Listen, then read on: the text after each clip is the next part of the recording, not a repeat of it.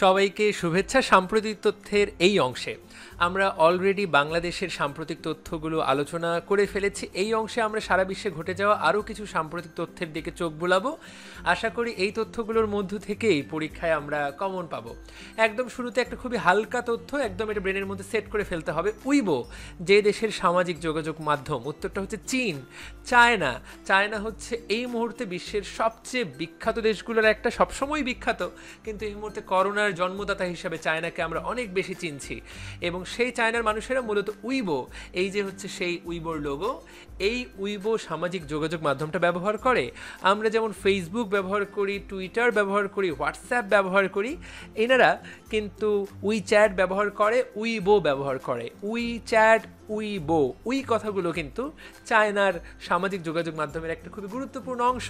তাহলে উইবো, আশা করি পরীক্ষার হলে গিয়ে উইবো দেখে আমরা অবাক হয়ে যাব না। তাহলে আশা করি উইবো মনে রাখা যাবে। এবং উইবো কিন্তু চায়নার একটা বৃহৎ, অনেক বড় সামাজিক যোগাযোগ মাধ্যম।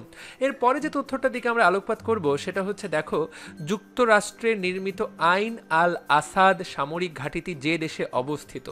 আমাদের জন্য গুরুত্বপূর্ণ শব্দ হচ্ছে আইন আল আসাদ। এই নামটা কিন্তু আরবি নাম, তাই না?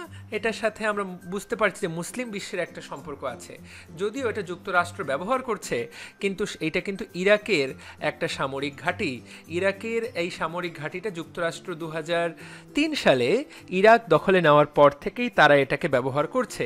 তো প্রশ্ন হতে পারে, সেই 2003 সাল থেকে 2004 সালে দখল নেওয়ার পর যেটা তারা দখল করেছে সেটা আমরা এখন কেন আলোচনা করছি? আলোচনা করার খুবই গুরুত্বপূর্ণ একটা কারণ আছে।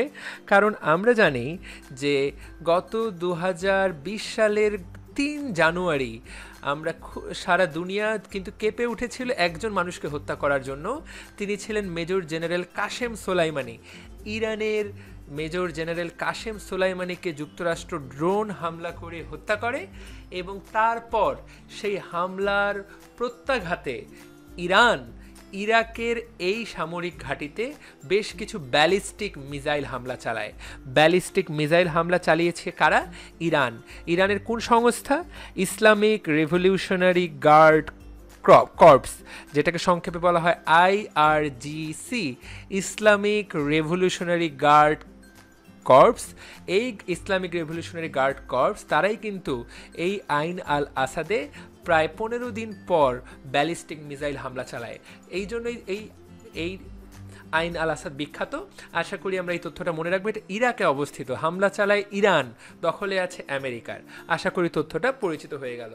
একটা হামলার খবর শেষ হতে না হতেই আরেকটা আমরা শুনবো, আরেকটা বিমান ঘাঁটি, যার নাম হচ্ছে বাগরাম বিমান ঘাঁটি। এই বাগরাম বিমান ঘাঁটিটা অবস্থিত আফগানিস্তানে। তাহলে আইন আল আসাদ যেখানে অবস্থিত ইরাকে, সেখানে বাগরাম বিমান ঘাঁটি এইটা অবস্থিত আফগানিস্তানে। প্রশ্ন হতে পারে, এইটা কার দখলে আছে? এইটাও যুক্তরাষ্ট্রের দখলে। একইভাবে ইরানের মতো একইভাবে যুক্তরাষ্ট্র কিন্তু আফগানিস্তানেরও 12টা বাজিয়ে দিয়েছে। এবং এই বাগরাম বিমান ঘাঁটিতে কিন্তু সবসময় বাগরা দিতে থাকে স্থানীয় জঙ্গিরা। এখানে সবসময় লড়াই চলতে থাকে। সেই জন্য এই খবরের শিরোনামে কিন্তু বাগরাম বিমান ঘাঁটিটা সবসময় আসতে থাকে। সেই জন্য আমরা অবশ্যই বাগরাম বিমান ঘাঁটিটার কথা মনে রাখবো। এটা কিন্তু আফগানিস্তানে। আশা করি বাগরাম শব্দটা ব্রেনের মধ্যে সেট হয়ে গেছে। এইবার আমরা দেখবো, দেখো এখানে যে তথ্যটা সেটা হচ্ছে সঙ্গীত নিয়ে। আমরা সঙ্গীত সবাই ভালোবাসি। বিশ্বের এবং বিশ্ব সঙ্গীতের সবচেয়ে বড় পুরস্কারের নাম কি? সবচেয়ে বড় পুরস্কারের নাম গ্র্যামি অ্যাওয়ার্ড। আমরা অনেকেই ছোটোবেলায় গান গিয়েছি, অনেক পুরস্কার পেয়েছি, কিন্তু সারা দুনিয়ার সবচেয়ে বড় পুরস্কারের নাম হচ্ছে গ্র্যামি অ্যাওয়ার্ড।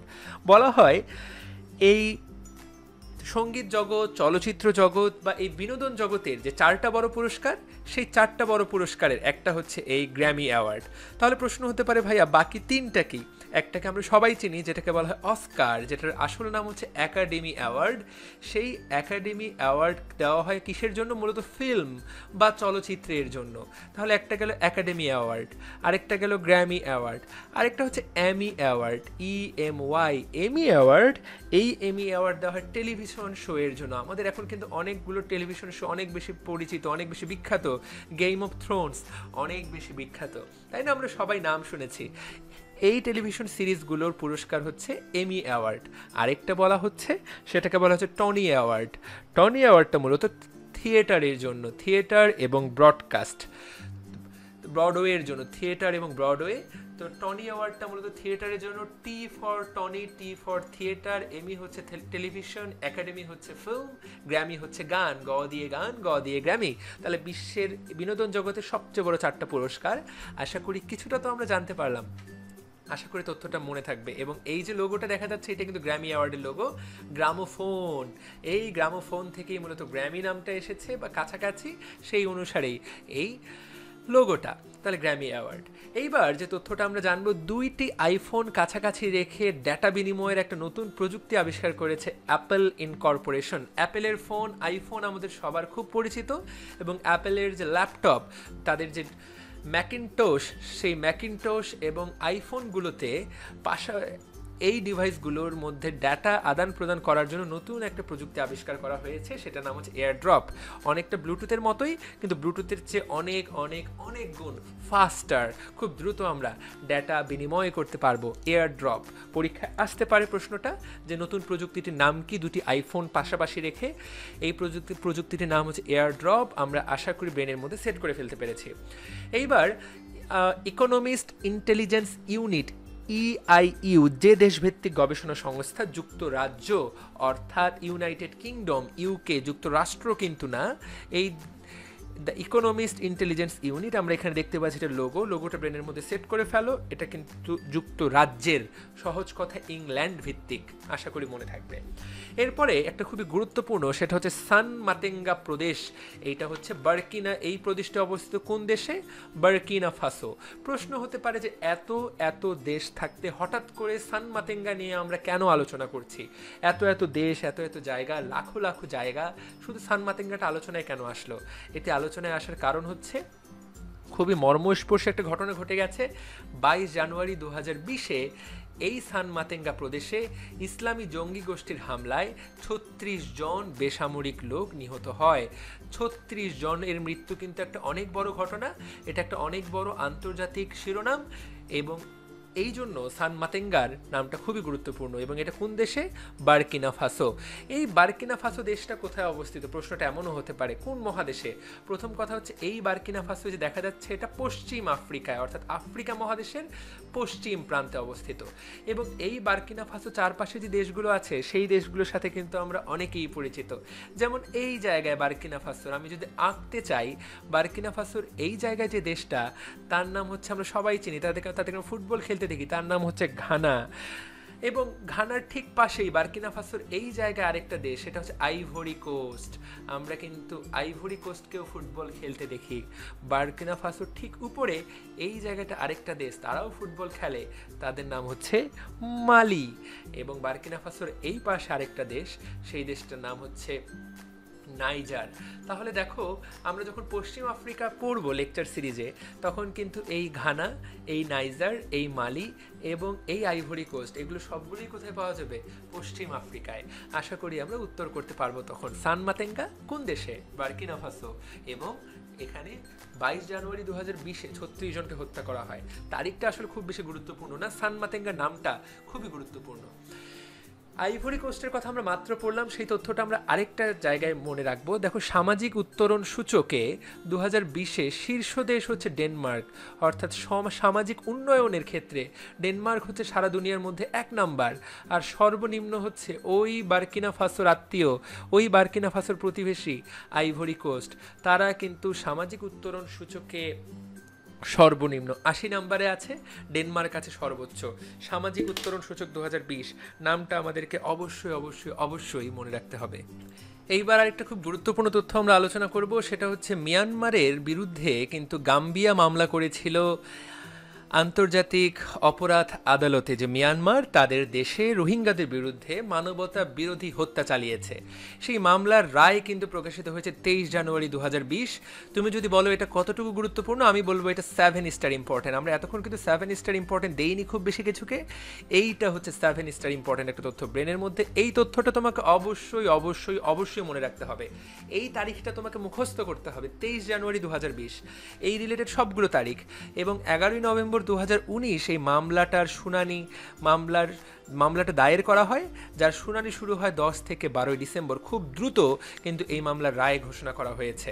দেখো 11 নভেম্বর মামলা দায়ের, 23 জানুয়ারি কিন্তু মামলার রায় প্রকাশ করা হয়েছে। প্রত্যেকটা তারিখ পরীক্ষার জন্য গুরুত্বপূর্ণ, পুরো টপিকটাই 7 স্টার ইম্পর্টেন্ট।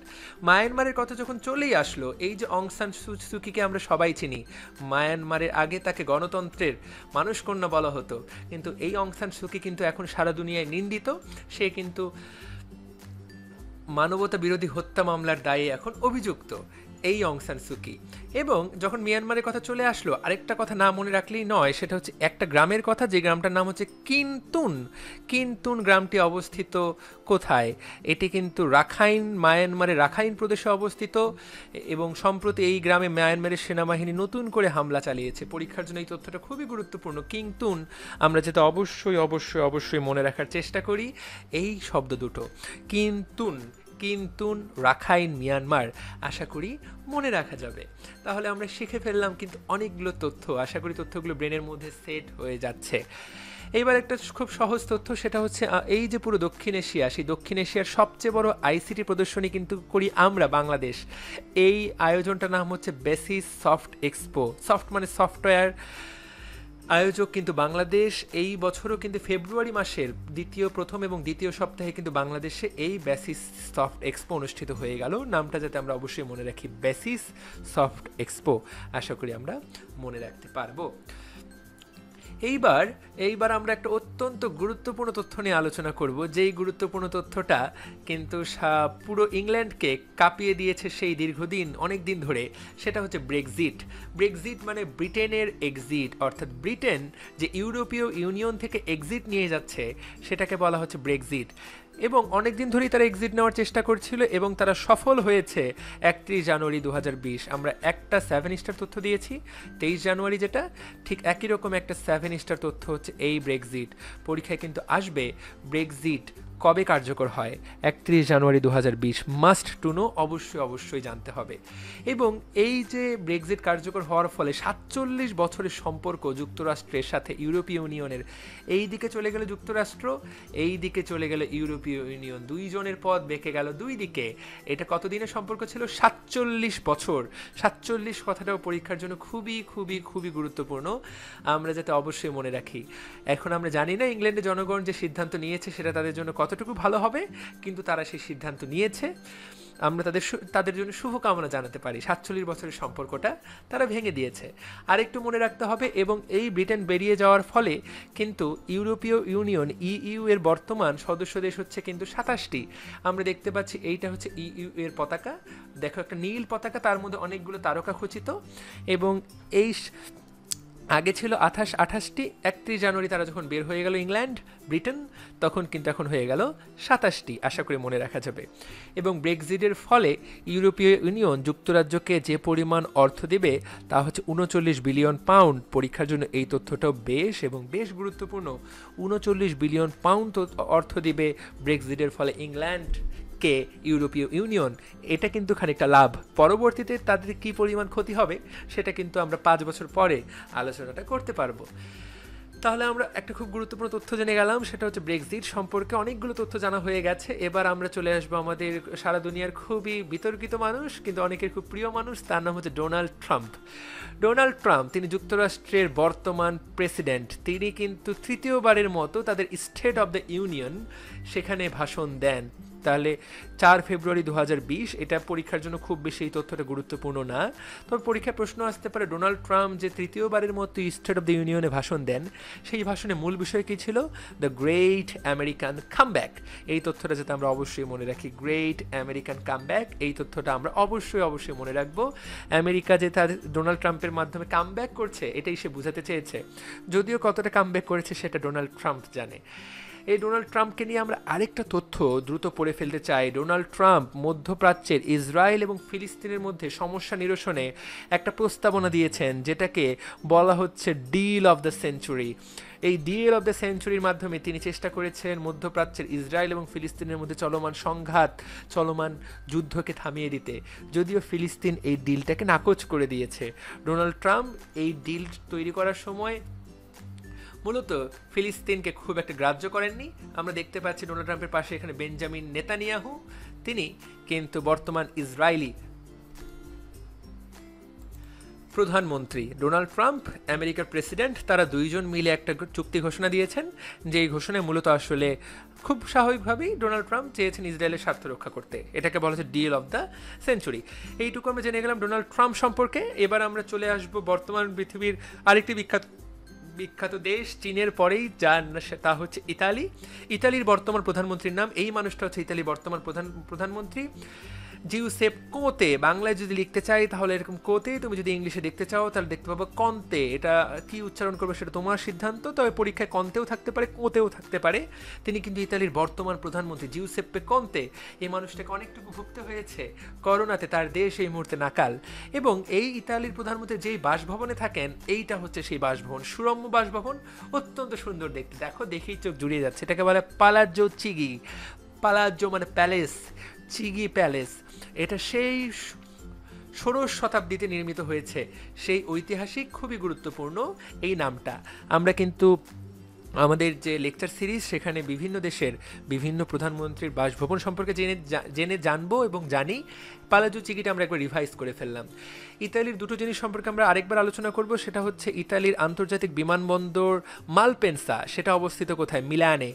এই মালপেন্সা বিমানবন্দর বারবার করোনার সময় খবরে এসেছে, মালপেন্সা মিলানে অবস্থিত, সেই কথাটা যাতে আমরা অবশ্যই মনে রাখার চেষ্টা করি।